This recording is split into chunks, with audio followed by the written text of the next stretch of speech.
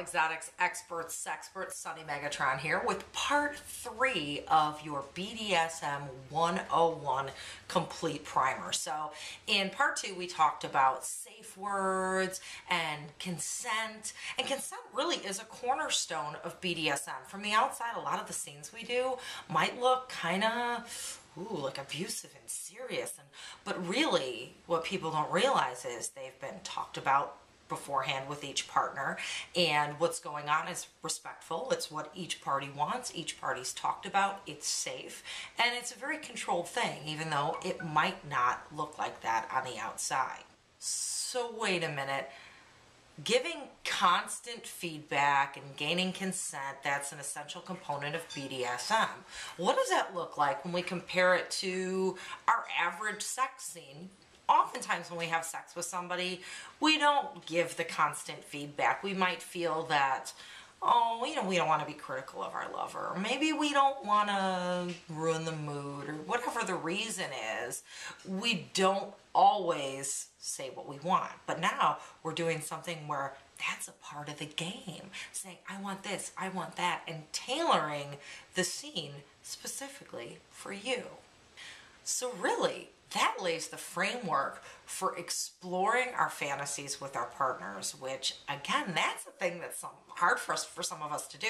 Some of us, we shout from the rooftop, oh, my fantasy's always been this or that. And some of us are a little more shy, or maybe our fantasy, we feel like it's a little out there and it's hard to share. Or maybe we haven't sat down and really thought about, like, what is my fantasy? I'm always the one fulfilling the other person's fantasies. So what is your fantasy?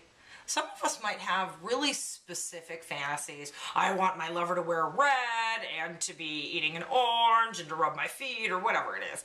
And some of us have more generalities, maybe the mood of what we want.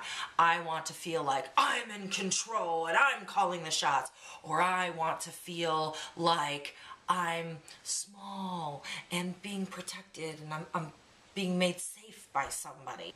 So the first thing I want you to do is sit back and think about what some of your fantasies are. If you're ever having a hard time getting started, well, first of all, think about what turns you on.